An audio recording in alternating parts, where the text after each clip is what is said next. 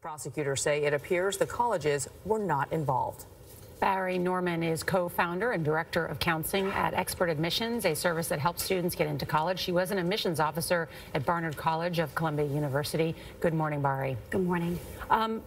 We've known that wealthy parents have certain advantages all the times in getting their kids not only into private high schools and boarding schools and colleges.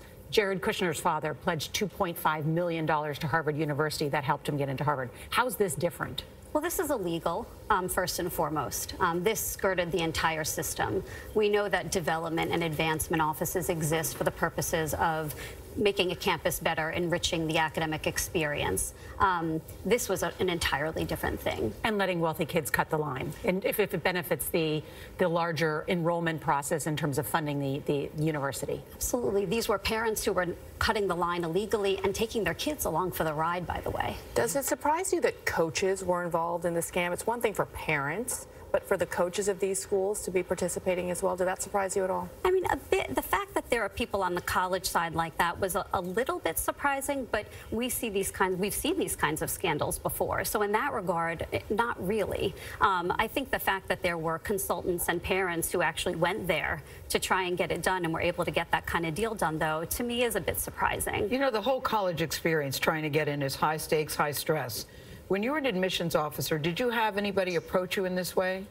You know, I didn't when I was on the admissions side. I have had people approach me when I've been on this high school side. To say what? To say, listen, if I offer you this amount of money, can you guarantee that my child will get into either this school or an Ivy League university? The answer is, of course, no.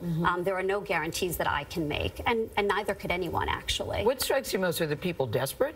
I think that they're desperate, but I mean, really, are they? This really speaks more so to how high-stakes college admissions has become and what a status symbol it's become, that even celebrities feel that it's not enough. Well, Barry, that's the question, isn't it? So of, let's say, 100 people who are trying to get into one of these elite schools, how many of them are in a situation where it's basically treated like fancy apparel, that you get into the right place, so you have the right name attached to you, and it is totally detached from the health and of the child? Absolutely. I think the fact that admissions has become so competitive has led people astray. I mean, where are we that parents are doing this and, again, taking their kids along with them? We wonder why the kids are stressed. Yeah. Because the admissions process. But what about the kids that work hard? They work hard, they do the work, they're not getting in. What's your message to them today? Keep at it. This shouldn't change what you're doing. Work hard. Most people, believe it or not, most kids are getting in the right way. You do believe it's ultimately a meritocracy?